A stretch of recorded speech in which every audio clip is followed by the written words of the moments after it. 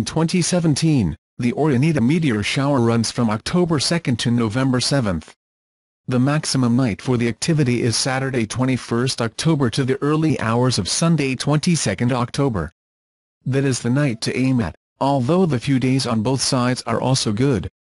The best time to see shooting stars is always after midnight, because that's when you're on the night side of Earth as you travel headlong through the remains of Comet Halley, causing fascinating meteorites in the sky. With lucky luck, there is a new moon 2 days before the peak of the Orionid meteor shower, so a small crescent will already have begun at midnight. You should expect to see about 20 shooting stars per hour. The radiant point of the Orionid meteor shower is near Betelgeuse, a red supergiant star on the Orion belt.